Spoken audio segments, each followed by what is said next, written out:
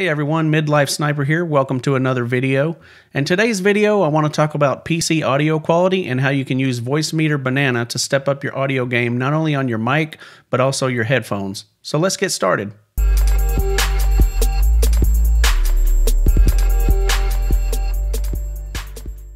Okay guys, so for my setup, I use a Motu M4 audio interface, which is basically a pro audio recording interface that a lot of musicians and such would use to record themselves. I've got a Rode Procaster dynamic mic plugged into the Motu M4, and then my headphones, I listen to my headphones through the Motu M4 also. So basically I'm getting, the Motu M4 goes straight into the computer. No kind of processing, anything like that. So the sound that I hear in my headphones is basically a flat sound. So there's no EQing to it. So whatever the sound sounded like to the people that created it, that's what it sounds like. And also the same for my mic. So there's absolutely no EQing on the mic or anything like that using this setup. Another challenge that I faced was that with using this setup, a lot of audio interfaces, they have a mic 1, mic 2 input.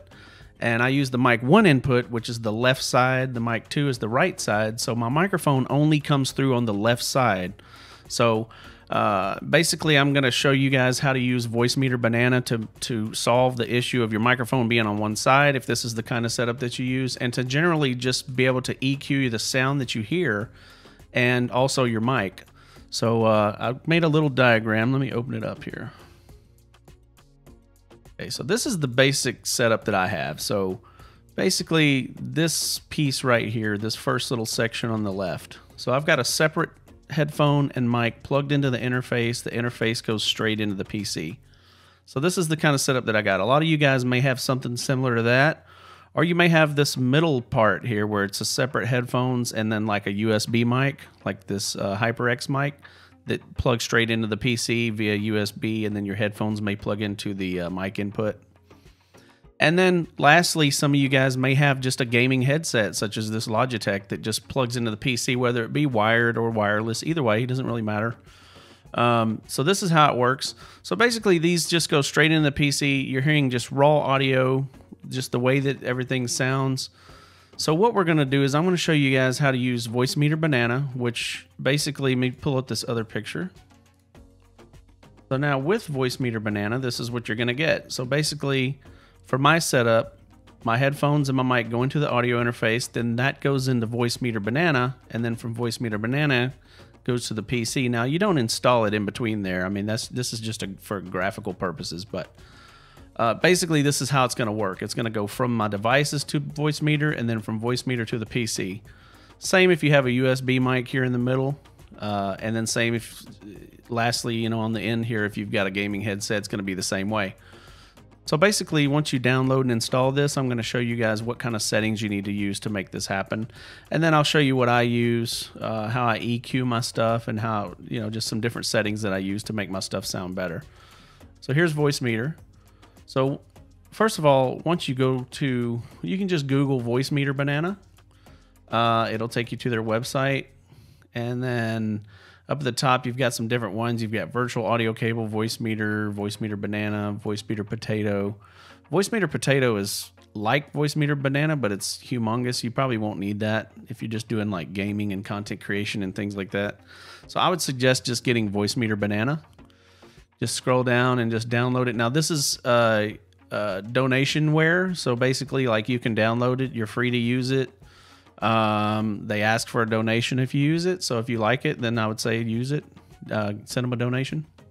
Okay, so once you have it installed and ready to go, you're going to want to go to your sound settings. So I right-click the little speaker, go to Open Sound Settings. Now over on the right it says Sound Control Panel. I'm going to open that up. So that opens up this little box that says Playback, Recording, Sounds, and Communications up at the top. So when I first installed my audio equipment, on the Playback tab, my original thing that was selected as the output is my Out 1 and 2 Motu M series. So that's what I originally had. So that's going to send the raw audio straight to the Motu, which is what I hear in my headphones. So instead of doing that, we want to send that to Voicemeter. So I'm going to set Voicemeter aux input as my default device. So now the computer's sending the audio information to Voicemeter instead of sending it straight to my audio interface. So on the next tab, the recording tab, it used to say N1 and 2 Mo2 M series was my input. Now I've got it set to Voicemeter output. It's the VB Audio Voicemeter VIO default device. I got that set as default device and default communication device. You can right click and just set it as default device, and then you can right click and also set it as default communication device. So now instead of my mic going from the audio interface straight into the computer, now my mic goes from the audio interface into Voicemeter. Okay, so now that we've told the computer to receive the microphone signal from Voicemeter and to send the audio to Voicemeter, now we need to tell Voicemeter what to do with it. So for Voicemeter, we want Voicemeter hardware input 1 to be the physical microphone. So that's my Mo2. I'm just using WDM N1 and 2 Mo2 M series. So that's basically my microphone coming in. And then for the output, I want the output from Voicemeter, which is the sound coming from the computer, to go to my audio interface. So I'm going to go to output right here, A1. That's over here. I'm going to select Osio Mo2 M series, which Osio is just the preferred driver for my particular device. Yours may have something different, but yours may be WDM or MME.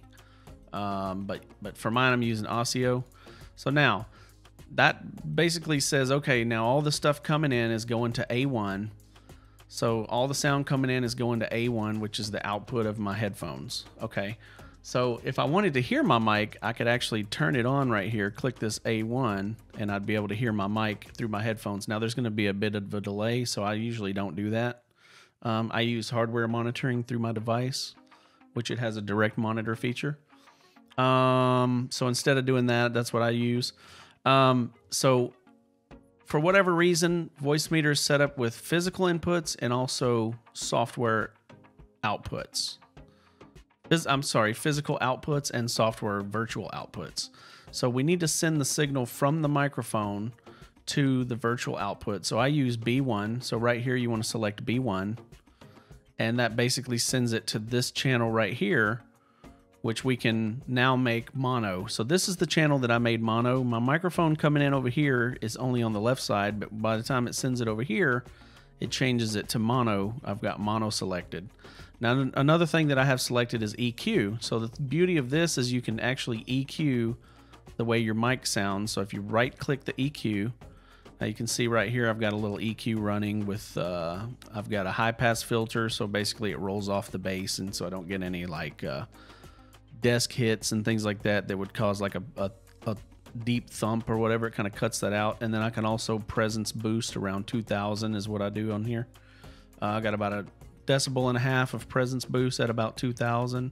So that's a nice little way you can EQ. If you needed more highs, you could put highs in it. If you needed, you know, more lows, you could put more lows in it.